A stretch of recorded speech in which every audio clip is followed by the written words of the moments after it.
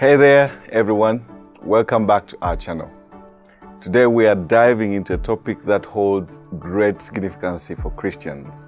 We are talking about reclaiming the rainbow. It is ironic how the very symbol of God's faithfulness and love is being used to promote acquired behavior that outrightly demonstrates man's unfaithfulness to God.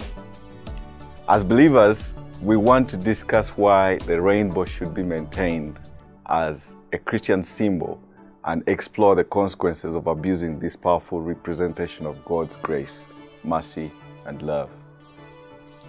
Let's get started.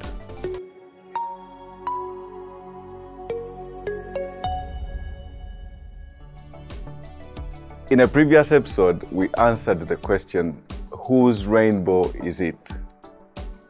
Today's video will further explore the topic and provide biblical support for the claim that the rainbow is God's symbol and should thus retain its sacredness.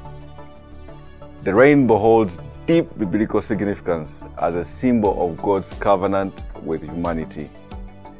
In the book of Genesis, after the great flood, God placed a rainbow in the sky as a sign of His promise. Genesis chapter 9 verse 13 says, "I have set my rainbow in the clouds, and it will be the sign of the covenant between me and the earth."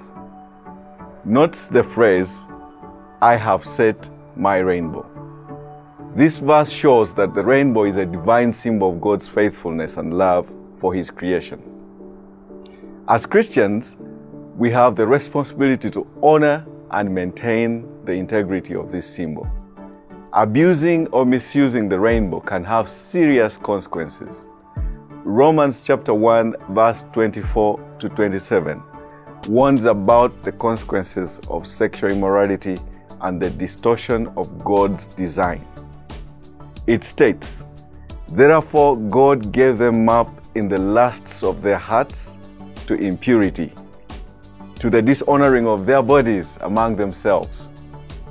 For their women exchanged natural relations for those that are contrary to nature, and the men likewise gave up natural relations with women and were consumed with passion for one another." These verses remind us of the importance of upholding God's original plan for sexuality and for relationships. The misuse of the rainbow as a symbol for promoting lifestyles and ideologies that contradict biblical teachings is misleading and detrimental. It leads people away from the truth and distorts the message of God's grace and salvation. It's important for Christians to reclaim the rainbow and use it as a reminder of God's unfailing love and the redemption available through Jesus Christ. Additionally, the New Testament reminds us of the transformative power of God's grace. In 2 Corinthians chapter 5, verse 17, it says, "Therefore, if anyone is in Christ, he is a new creation. The old has passed away, behold, the new has come." This verse emphasizes that in Christ, we have the opportunity for a fresh start and a transformed life. The rainbow, as a symbol of God's covenant, should remind us of this incredible truth. By reclaiming the rainbow, we can use it as a powerful tool to share the message of God's love and salvation.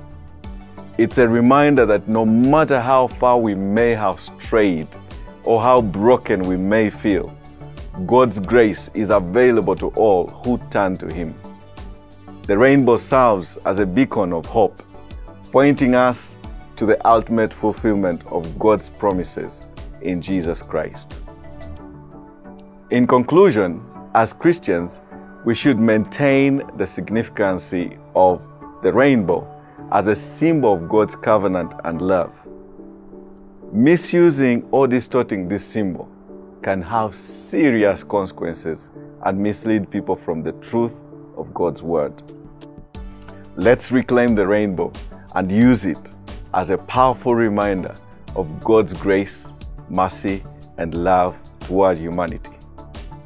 This is no mean task in a world where there has been a hijack and distortion of the original meaning. It calls for wisdom and discernment, even as we reclaim God's rainbow.